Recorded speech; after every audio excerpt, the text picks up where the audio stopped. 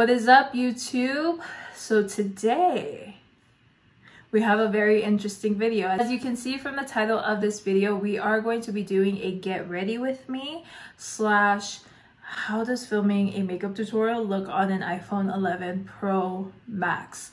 I did want to film a colorful look to see the vibrancy and see if it captures it in true color or if it's kind of dull or too vibrant. All of my thoughts on this filming process will be written in the description box, and I will definitely share with you guys what my thoughts are after I edit the video. If you want to see what it's like filming on an iPhone 11 Pro Max, then just keep on watching. I am going through the footage and I realized that the first half of the video is completely blurry. The whole time I'm telling the story about how I got the iPhone and all of that, it's all blurry. But the rest of the footage is fine. The whole point of the video was for you to get the gist of how filming on an iPhone 11 looks like. So I am going to keep that blurry part, but so sorry. The amount of time it took me to set this all up, to make this happen. I'm actually gonna play around with this a bit.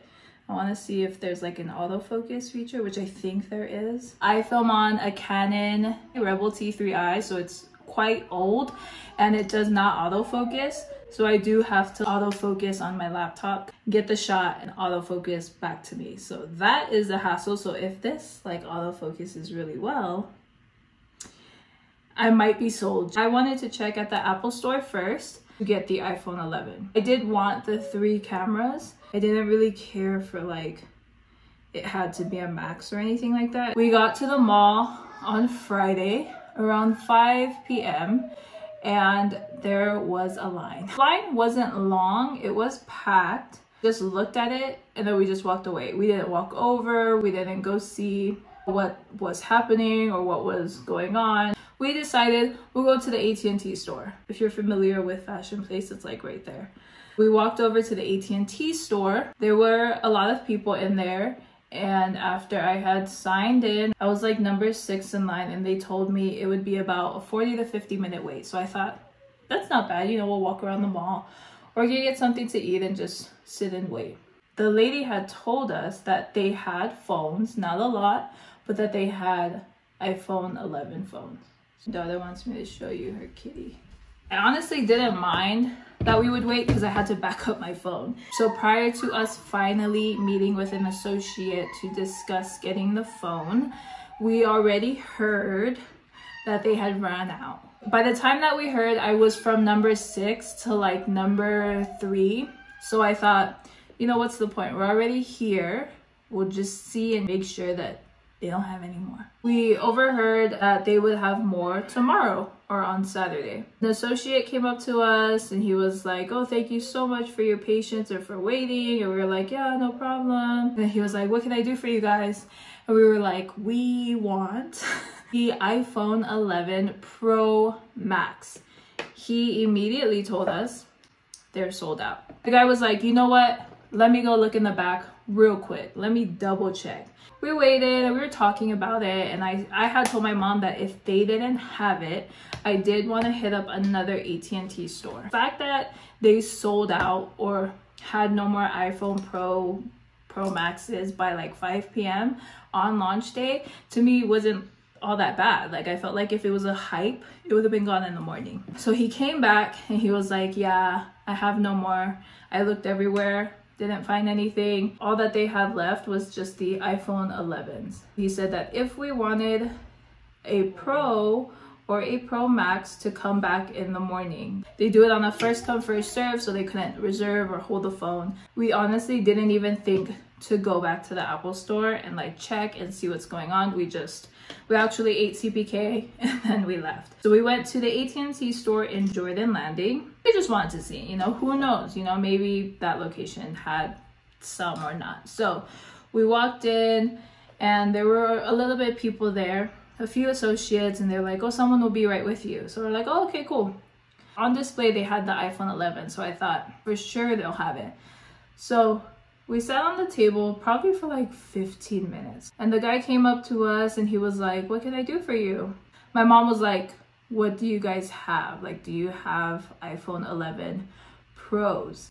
And immediately, a totally different associate who wasn't even a part of this conversation was like, oh, we sold it. I sold the last one. Like the rose gold one, the 256, yeah, I sold it. And I was like, okay. So the guy was like, oh, sorry, you know, we're all sold out. And so then we were like, when would you be expecting another shipment or your next shipment? And he was saying that they would expect Monday, which compared to the Fashion Place mall, they would have their next shipment on the next day. We were like, oh, okay, cool. Thank you for your time.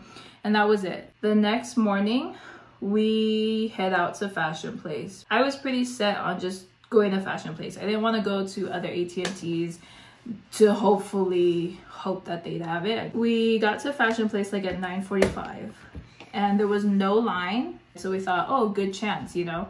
Once it hit 10 o'clock, the same associate that we spoke to the day prior, he opens the door and he tells us that their shipment did not come in. He didn't know when the mail would be delivered. He's like, yeah. Just call and ask if we have it and we will let you know. We can't hold it for you, but of course we will let you know.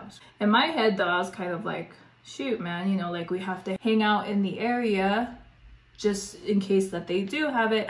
We'll have to hurry back and get it. I just got a call and I don't know why I didn't think of it.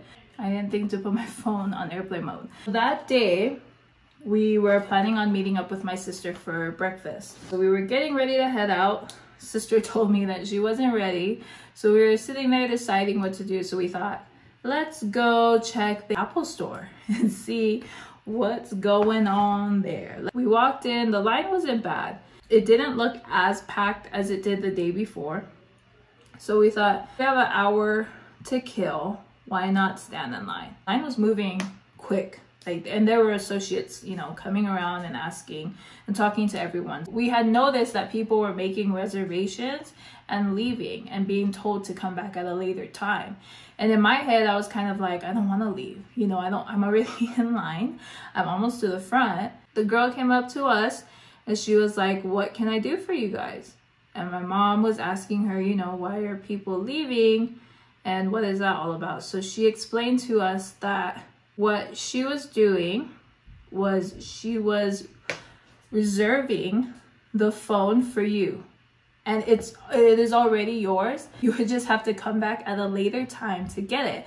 But it's yours. Like, you don't have to hopefully get it. It's yours. Mind you, this was probably about, the mall opened at 10. The whole thing happened. We sat in the car for a little bit. So we were talking to her around 10:30. She took down my information and she had asked me what phone did I want. Assuming, you know, like AT&T, who sold out of their iPhone Pros, which I don't even think I mentioned this, but so they sold out of the Pro Max while I was in the store. Like, the guy who got it was 2 people ahead of me. 2 people! I immediately asked her, what do you guys have in stock? The only thing that they didn't have in stock for the Pro Max was the silver gray color. But other than that, they had everything else. So I thought, oh, cool. So she was like, what color do you want? And so I was like, oh, like, I don't even know. I thought, I'll just get the midnight green. Y'all have it. It's in stock. It's new. Why not? Blah, blah, blah. Did all that.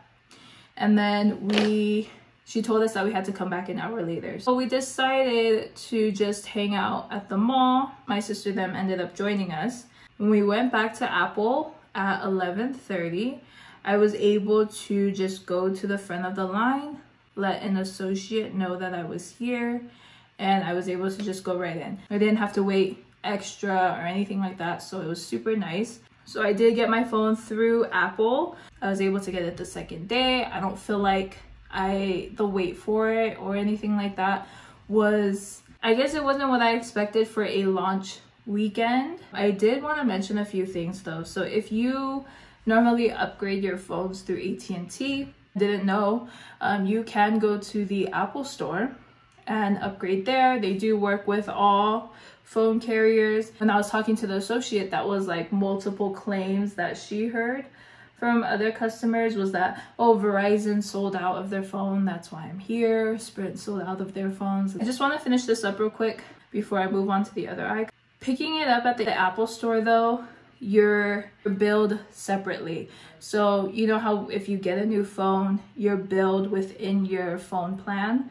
With Apple, they bill you for the phone, and then your phone bill is still billing you for the services. That is something that I have to figure out when that time comes, or when that first monthly payment comes, just to see how that's gonna work. AT&T does know that I upgraded my phone. They already have it in their system that I have an iPhone 11 Pro Max and all of that information. So that was like super smooth. Though what I noticed, when you purchase or get the iPhone, they do offer you to pay it full price or to do the installments, which is 30-month installments. And what I noticed was that they kind of like open up a loan for you. Maybe I'll include a little wording here, but I don't know if it affects your credit score. I am going to look into that. Of course, it's a small loan just to cover the cost of the iPhone, and then you're paying it back through monthly increments, but I don't know if it affects your credit score, so I'm going to put that here. After I got my phone, I was able to go to a table where it's like helping you set up your phone. I didn't look into purchasing a case or a screen protector there just because I knew at AT&T I do have a discount through my dad. While I was setting up my phone, that is when I traded in my iPhone 8. We went through the whole process of erasing everything off the phone and resetting it back to factory settings. So I knew that everything was gone off of my phone. I don't know if Apple was doing this or if AT&T was doing this. I will look into that too and put it right here. Because I traded in my phone, I was able to get a $300 credit off of the original price of the phone. So the iPhone 11 Pro Max Midnight Green, 256 gigabytes, costed around $1,200. So I was able to knock off $300. So it came down to $949, which is a really good deal. I think when I got the iPhone 8, I believe it was around like $1,100, the original price, and that's what I was paying off. But I'm paying off the $949, which I thought was quite amazing. If you are trading in a phone, I don't know if it was just this weekend or how long that is, but you do get $300 credit. You can't have any scratches or damages or anything like that. It does have to be perfect. I'm actually paying less than what I was paying for the iPhone 8, so that is also why I wanted to upgrade, because I did want less monthly payments. I was probably in the store for a good 30 minutes doing everything before I was out, so it was pretty quick. There was a lot of people, but there was a lot of associates working. So yeah, then after that we went out to eat. So I'm gonna film this other eye for Instagram, and then we will come back and do the rest of the face. For primer today, I'm going to use Smashbox Photo Finish. I think I'm honestly obsessed with like the autofocus. And that's because I don't have a camera or a system that autofocuses. So I think that's what, if I were to do this again, that would be a reason why. Milani Conceal and Perfect 2-in-1 concealer, foundation and concealer in the shade 07 Sand. I originally started using this shade this summer because it was the only foundation I had in my shade. Now I'm honestly obsessed. Just fell in love with the foundation again. So I'm applying it with a beauty sponge, which is my favorite way to apply this foundation. I think except my dad, oh, except my husband too, everyone else in my family has the iPhone 10X, R, X, whatever that is, XR, X. We were kind of joking of how like I'm new to this. It was kind of frustrating getting used to it because I was so used to just pressing the home button. Something though that I'm struggling with at the moment is Facebook. I must have set it up like high security or something to where I have to enter a code. Like if I use if I log in on a new browser or an unknown browser, that I need a code. So it's like in the settings part. So obviously I can't access that when I don't even have access to it on my new phone. So it says, or it's telling me to access it through another device where I have access through. So I tried to do it through my iPad this morning, and she was like, who are you? Like she was not loading. So I was like, great, this is great. So I'm gonna have to try it again. We're gonna cream contour with Jeffree Star concealer. This is in the shade, I don't know if you guys could see it, but C26. This is actually my favorite product to cream contour. The shade is like amazing. Like for my skin tone, I'm obsessed with it. It reminds me of the e.l.f. concealer. I also use that to cream contour, but just a little bit more blendable and like opaque. A lot of the color isn't going away with the beauty blender. It's like still staying on my face. And I like to cream contour for a base for the contour. I have been doing it lately, especially with dramatic looks, but I am going to conceal. So I'm going to use the Stay Naked concealer. This is in the shade 50 WY. We're just going to apply it underneath the eyes. So I really like this concealer. I feel like for right now, it is a good concealer shade, but I do feel like when my skin tone lightens up, it may be like an everyday concealer shade for me. Prior to filming this video, I did hear a few claims of how this phone would be best for vlogging. When I heard those claims, I was kind of like, you're kidding me. We have started to vlog again as a family. I bought a camera to vlog. That's amazing. I did take a few videos, and I would definitely have to agree that the camera itself is just really, really good. Compared to the iPhone 8 that I had, it's really, really good. I'm also excited to take makeup photos. If you follow me on Instagram, then you would know that lately the makeup photos have been from my iPhone. Just doing a little baking.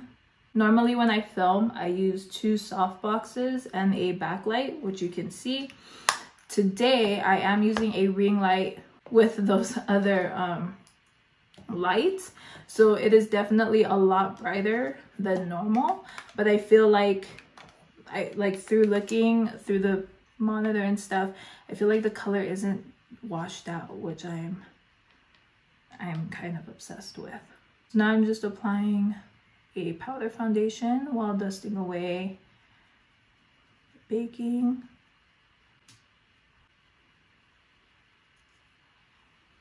I am excited to edit this video to see how it comes out. Like I'm super excited. Blush Like You Meant It. If you have been following me for quite some time, it's the same one. Definitely hit pan, and we're definitely still using her. It's just for my skin tone. If you are my skin tone, or even like a tanner, olive undertone, deeper skin tone, it's just such a good blush. I'm going to highlight the center of my face with Fenty Beauty Mean Money. That's the one where we've hit pan. If you like want to highlight but don't want like a blinding highlight, or like just being extra with a highlight, definitely get Mean Money from the Kilowatt highlighter. It definitely brightens your face, but it doesn't like blind you with it. Now let me do the lower lash line, pink.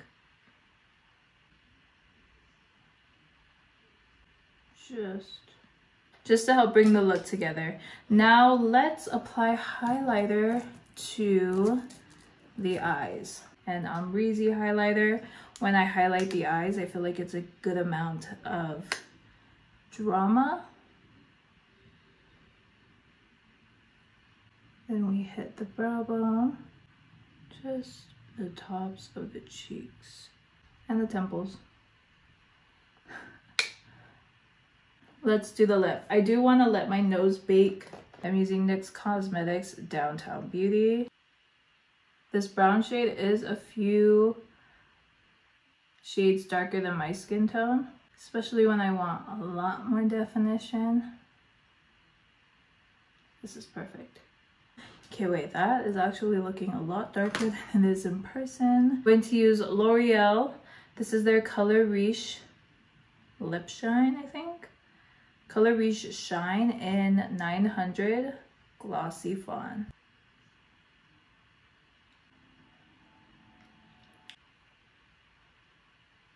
Then let's dust off. Oh, yes. Let's set the face. I'm using Smashbox primer water to set my face. And that is my completed look. I'm probably going to leave a little review in the description box when I edit the video and kind of see what is going on. But let me show you guys the cameras and what it looks like. So this currently is 1x, so I think this is like the normal shooting range. This, I believe, is the wide angle. This is the 0.5. As you can see all my stuff. I don't think I would ever film in this angle because y'all can see everything. I love this angle for taking pictures. 0.5.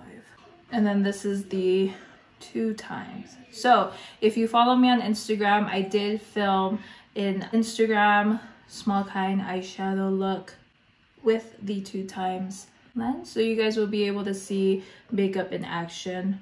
Now you can see how off my backlight is. This closeness would be good for like makeup tutorials. I think I'm kind of obsessed with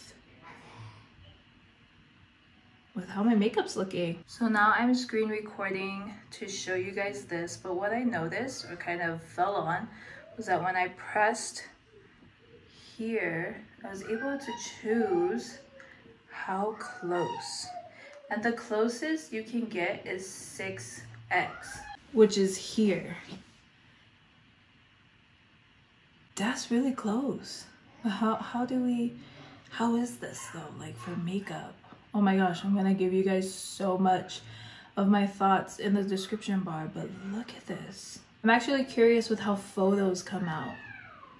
Can you imagine? So 6x is the closest we can come. Mind you, I'm still sitting where I've been. This is just 6x.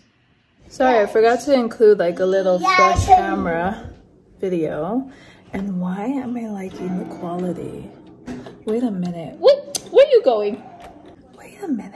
Wait a minute. So I'm in natural lighting. And why are we like kind of obsessed with this? Why am I obsessed with this?